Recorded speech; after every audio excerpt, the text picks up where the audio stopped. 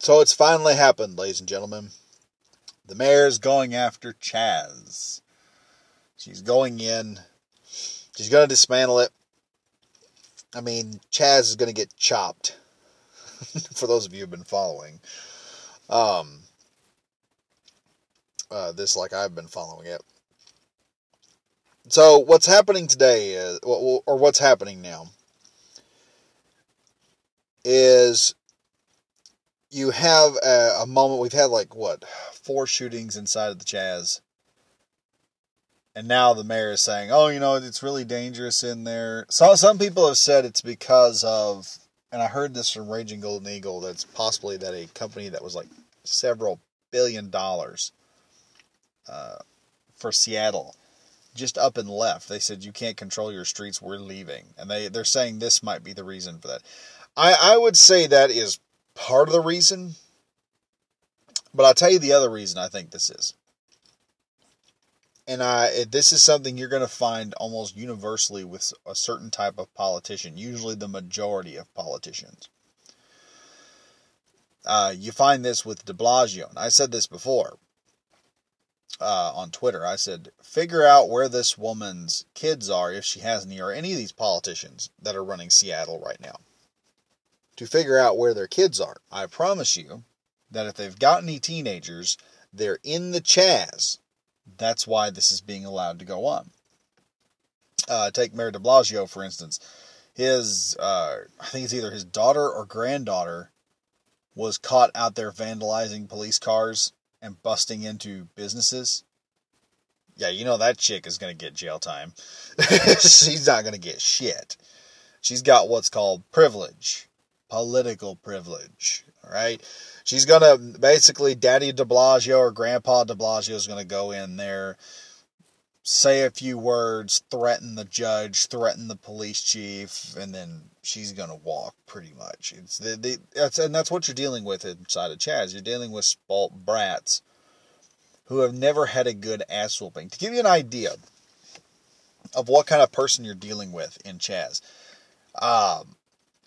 you can find these kids very easily. You can figure out what kids are spoiled and what kids are not by simply giving them what I like to call the Cadbury test. And for those who don't know what the Cadbury test is, it's exactly what it sounds like, okay? You go to the Cadbury Egg Company, you get a couple of the Cadbury eggs with the melted fondant inside of them, and you hand them over to them. The kids that say these are disgusting grew up rich, and mom and dad gave them just about everything. The kids who get the egg and they eat it and they're like, oh, thank you so much, they don't grow up like that. Their parents are raising them right. Do you know why? Because that's usually all mom and dad can give them. I remember my dad would go in and he would check me and my sister on Easter would want a Cadbury egg. And my dad would reach into his pocket and he would count out quarters, dimes, and nickels until he had $2 to buy. Back then they were like 75. Actually, no, he didn't even need $2. Back then he would try to get out he would get like 75 cents, about $1.50 is what it would take to get 2 Cadbury eggs on Easter. And that was the best thing in the world because we didn't grow up with a lot of stuff.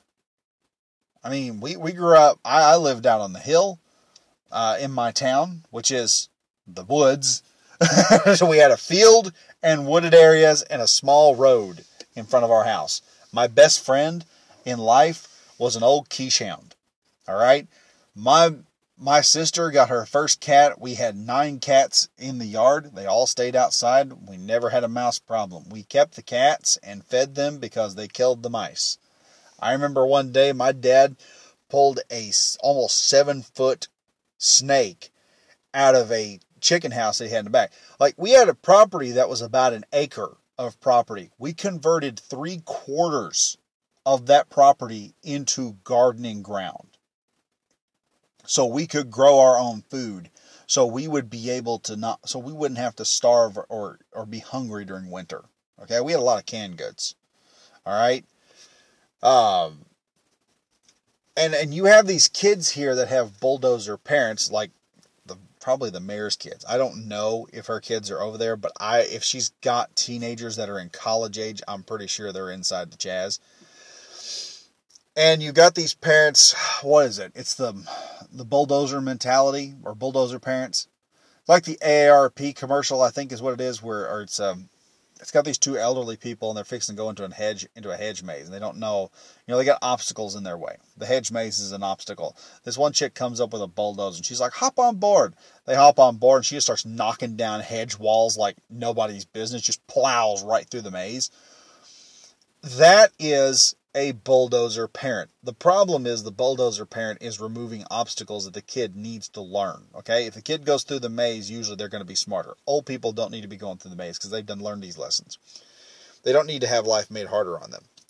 But back to the old Cadbury thing. Your kid's rich. You're taking care of your kid too well. And they actually did this. I think it was where they had people come in and try things. And they had some European kids come in and try Cadbury eggs. And they all said, oh, Cadbury eggs are nasty. They're awful. And I'm like, you idiots never... There was one dude. There's this one dark Irish-looking joker. And he was like, those are actually kind of good. And I was like, yeah, that kid's street.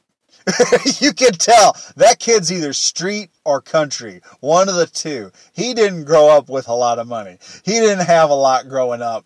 That Cadbury egg was all his family could give him. It's probably all mom could give him on Easter. And it's that kind of candy. You run these people all the time, man. They'll be like, my favorite thing is a bologna sandwich with some ketchup and lettuce on it. That's usually all they had. You have these kids over here who take over an area. And then they run around like spoiled brats. You should do this. It's hilarious because the whole time the chop is going on, or the CHAZ or whatever, I'm just sitting there looking at this like, yeah, we got a whole bunch of chiefs, but not enough Indians, don't we? Everybody wants to be in charge, but nobody wants to follow a leader. This is just hilarious watching. But honestly, like I said, you've had these shootings happen. And now some idiot politician's dumb son or dumb kid is now in a war zone. So now Mama Karen and Daddy Carl are coming in there to shut down the CHAZ. Because guess what? We've had too much fun all of a sudden.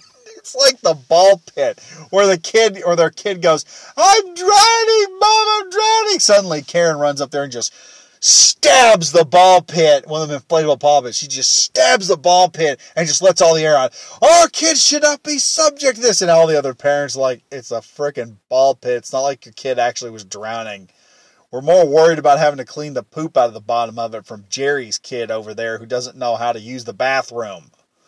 My God. Thank you, Karen, for slaying the bouncy castle. Good job. Now the Karens and the Carls are coming in there, and they're going to shut down the CHAZ because the CHAZ has become too free and too dangerous. I really didn't have a problem with people walking around with guns. My problem was when what's his name? Who was it? I can't remember the dude's name anymore. CHAZ or whatever his name was. He's the black rapper dude that who's giving out AR-15s to people. And he tells the guy, take that mag out and put it back in. I'm like, maybe you want to take this idiot to a range first, teach him some basics. Like trigger control, how to aim, how to clear. He's not going to be an effective soldier.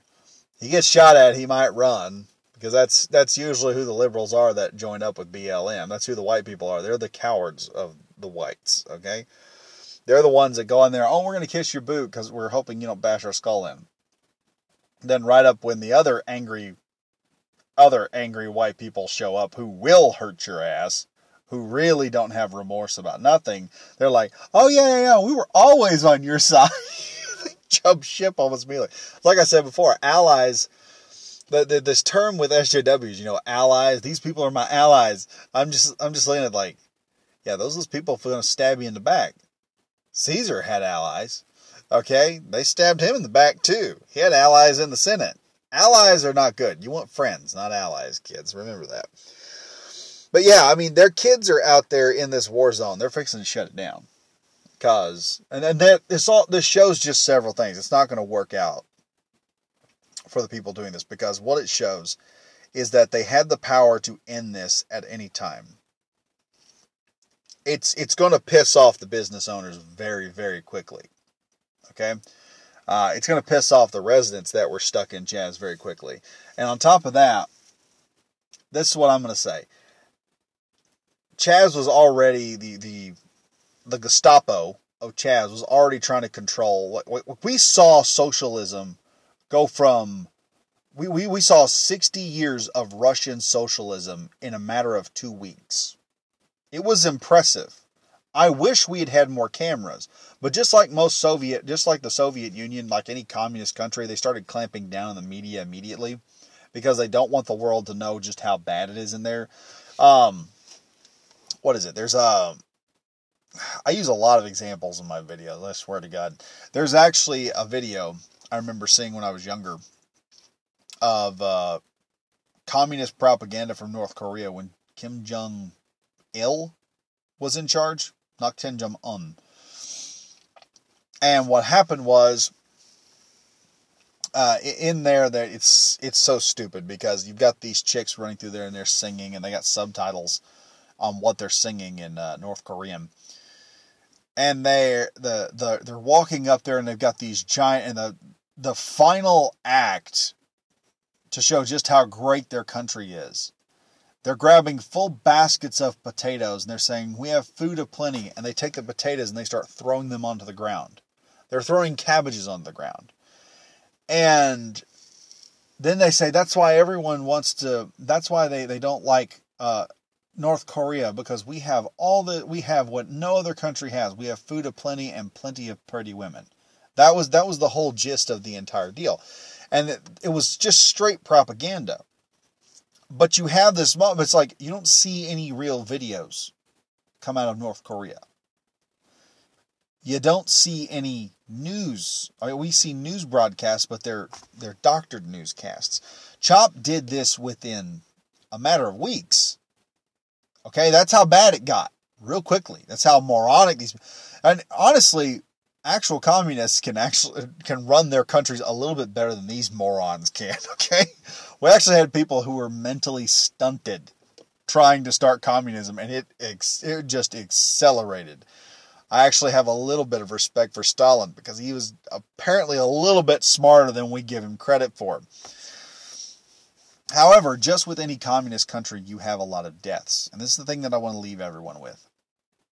I am quite certain, and I want to challenge the news media. I want to challenge Fox News, Tucker Carlson, Sean Hannity. Y'all need to get some boots on the ground down there with cameras. Because what you're going to see when this opens up, when they actually go in and press have the ability to move through, we need to know who all has died there. I promise you, this is going to be the left's Auschwitz. Because when they get in there, we've heard reports of, kids being dead bodies being thrown in dumpsters and stuff. I promise you, they're going to find something similar to a mass grave. We're going to find, we're going to get in there and we're going to see horrendous stuff that happened where they just killed a person and just chucked them out. You have an area of the town that was going under the crap that it was going under during riots and looting, and we didn't hear about. The only people we've heard about dying were from the shootings. And the only reason we heard about those was because some people had cameras up.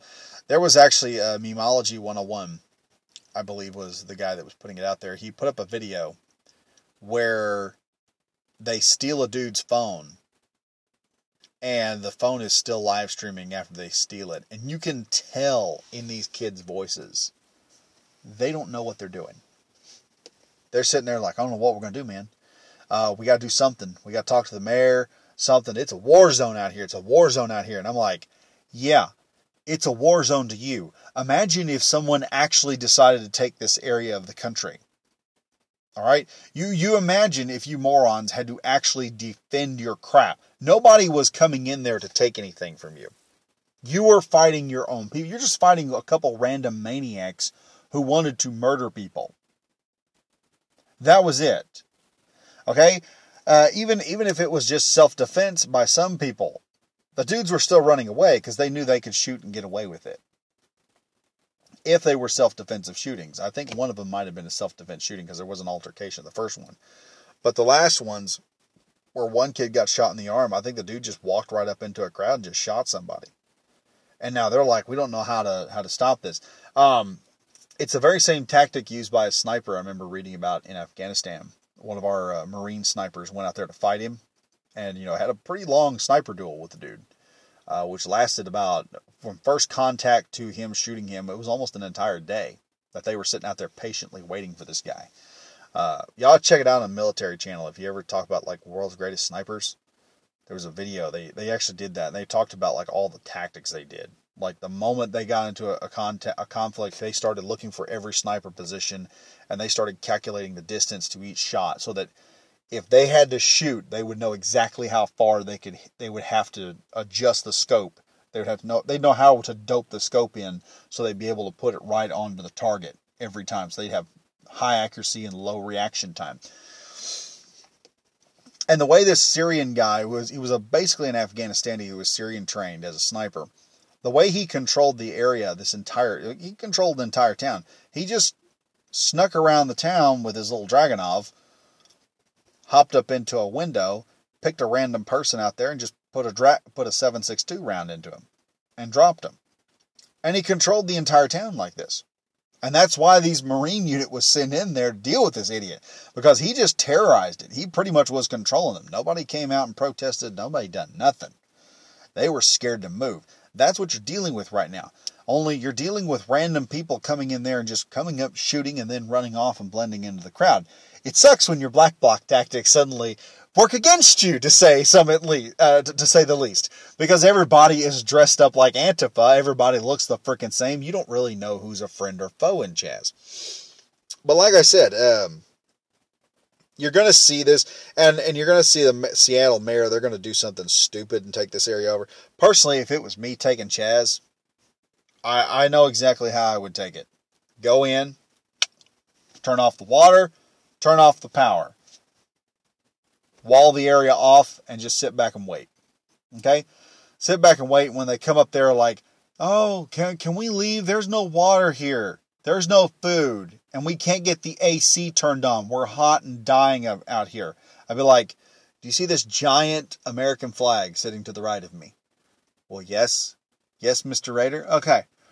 You guys have to pledge allegiance to this flag. And then I will let you out. Not as a group. You will, each of you, come up to this flag. And you will pledge allegiance to it. And then I will show you the mercy of letting you out of this hell you have built.